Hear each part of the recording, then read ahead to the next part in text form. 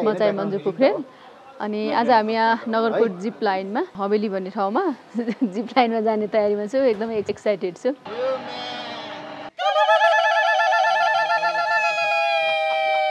जाने पोजिसन यही नै हो। हजुरहरूले केही पनि गर्नु पर्दैन, सबै हामी गर्छौँ। हजुरहरूले मात्र इन्जोय गर्नु। यो चाहिँ हाम्रो 2250 मिटरको छ, वर्ल्डको सेकेन्ड लङ्गेस्टमा परेको छ। र यतिको चाहिँ जस्तै सरको वेटको भनेको चाहिँ 85 100सम्म 120 सम्मको सुपरम्यान खेलेर चाहिँ बनाएको जिप लाइन चाहिँ यही नगरकोट जिप लाइन फर्स्ट नै हो।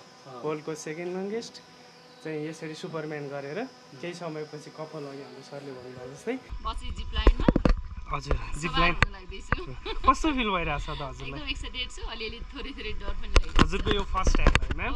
ओके, इन्जोय गर्नुस्, have fun, have good day. Thank you. Okay ready ma'am, best of lock. 3 2 1 go.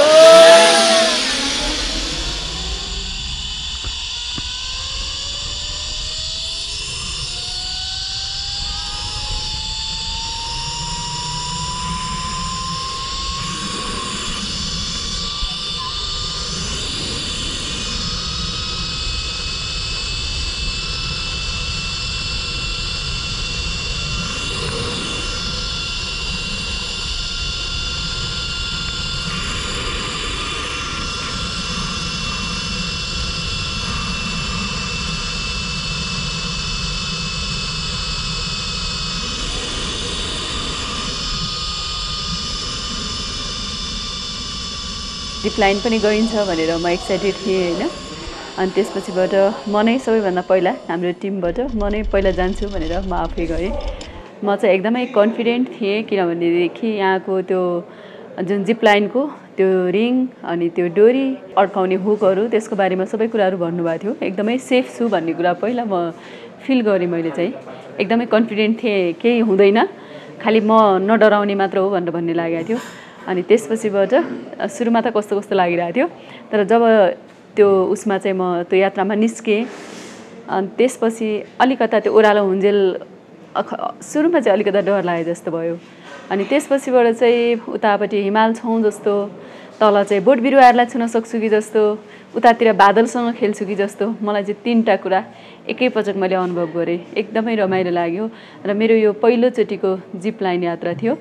एकदमै मैले चाहिँ धेरै मनोरञ्जन लिएँ। काठमाडौँबाट आउनलाई त्यति टाढा पनि होइन, हामी लगभग आधा घन्टामा आइपुगेका थियौँ यहाँसम्म।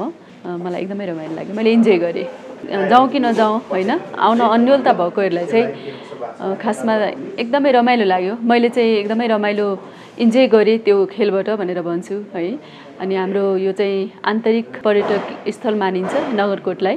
अझ उपत्यकाबाट आउनको लागि त्यति धेरै टाढा पनि होइन, सहजसँग आउन पनि सकिने, रमाइलो गरेर फर्किन पनि सकिने, एक ठाउँमा खासै बस्न पर्छ भन्ने पनि लाग्दैन होइन, बस्नै पर्छ भन्ने पनि छैन।